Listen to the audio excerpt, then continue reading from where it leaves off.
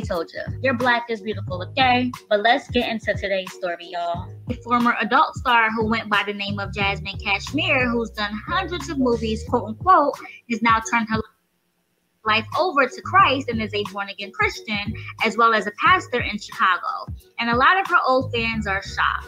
She's been doing this for a while now, but it recently went viral when someone saw a video of her and was like, hold up, ain't that Jasmine? Yeah, they put one and two together, so here we are.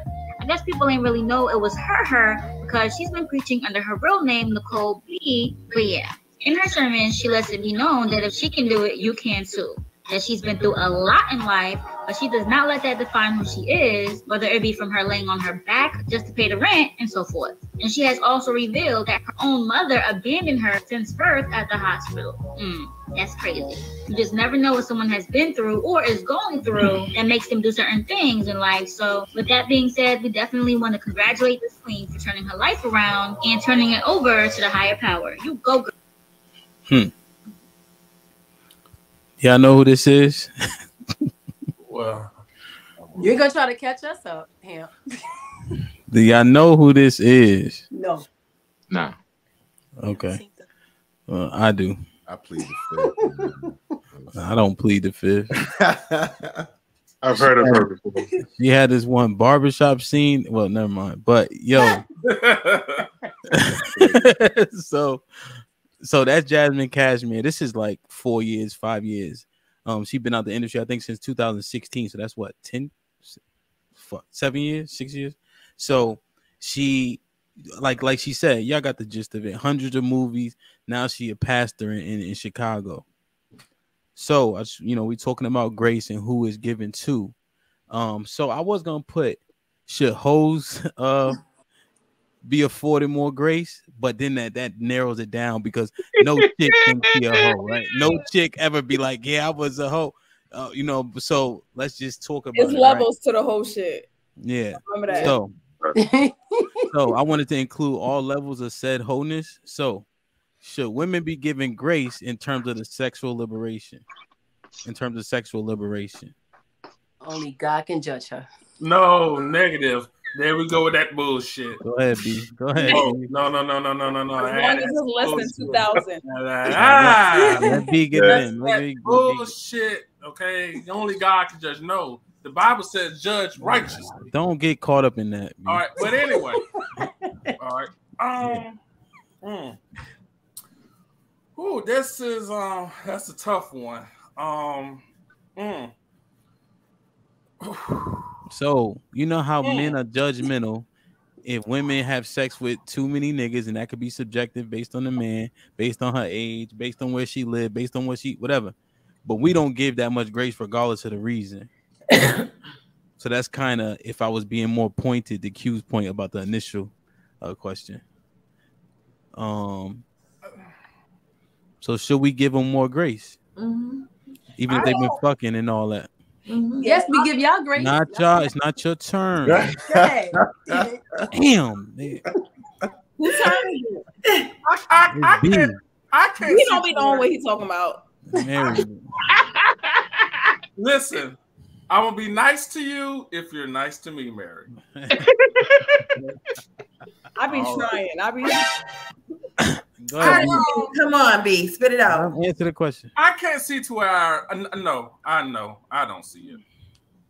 Because I just can't see to where I can't see it. Keep that thing precious is what I say. He don't even like women. Yeah, I'm not even keeping it precious. Don't do that. Yo. All right, come on, y'all. Come on. Because y'all say a lot of fucking dumb shit too. And I ain't cutting y'all off. Go ahead, B.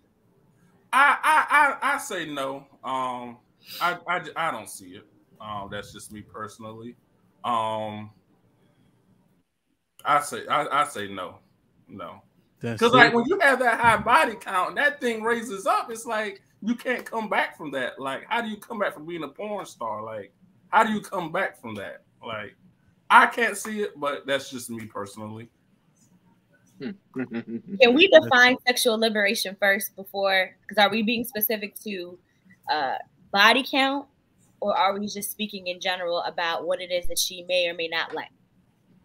sexually. Like body, the things that she would be not giving grace for. So if she like anal sex, we not fucking judging her off that, right? I never really heard a woman exclude a man because, or a man exclude a woman because she wanted anal sex or something like that.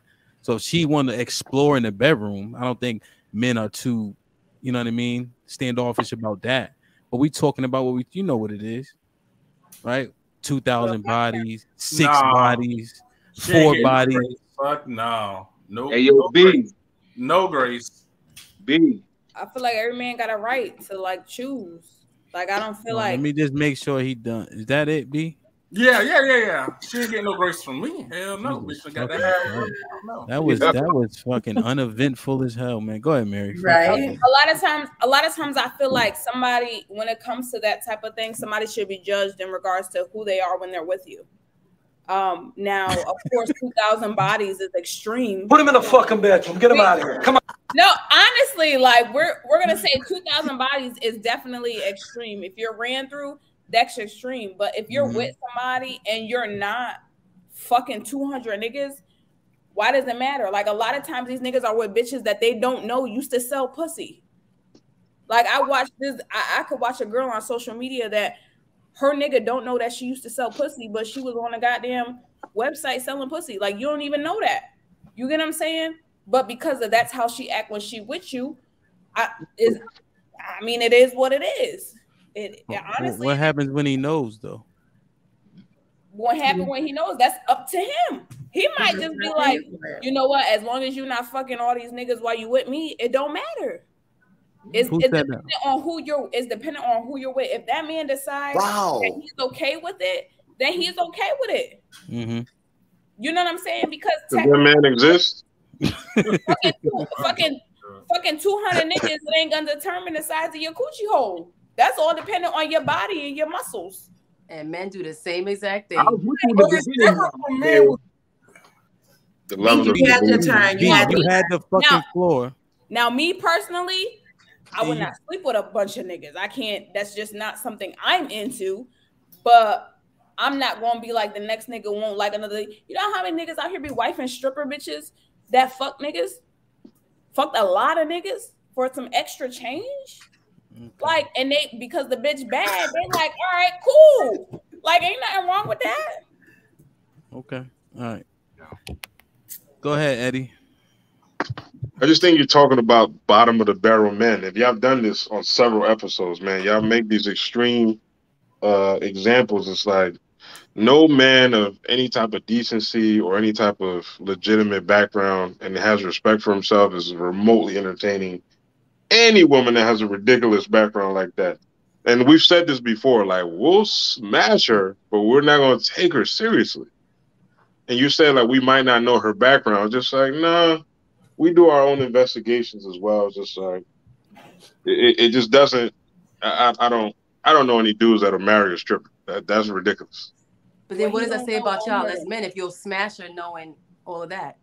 You're talking about the women and, you know, they're just giving themselves and being loose. But what does that say about them? Anything about me. It says that I know how to make decisions, and it says that I know how to protect myself. You just smash anything. You stick your dick in anything. A lot of you don't know how much women slept with. A lot of you do not know. I'm being honest with you. As a woman, a lot of you niggas do not know how many men a woman has. I know, because I'll get you tested. And if you just burn through the test, then you can get tested and be clean. That does not determine how many men a woman has slept with. Yeah, we just go. But again, if I'm just smashing you, that doesn't matter. If I'm not looking to put a ring on your finger, I'm gonna know. So then you don't care about your own self thing. So that means I do. I just said I'm getting you tested. I don't want you burning through me like you burn through the streets. So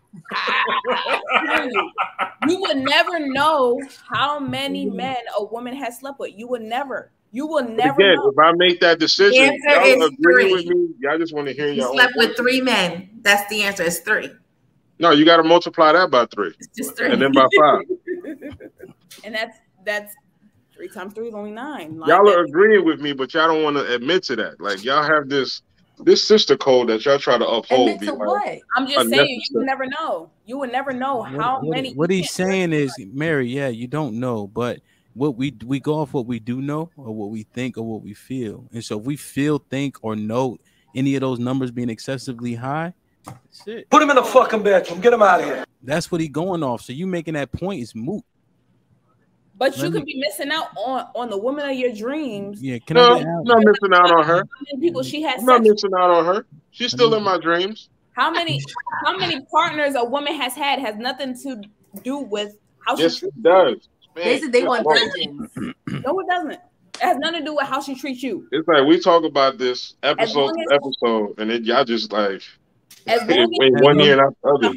100 niggas while she with you, it shouldn't matter. Well, it does matter. Absolutely matters. Why? If you I-95 out here versus a private street, everybody's on I-95, and the tolls don't stop them either. Ain't even no toll lady no more. You just go right through. Yeah,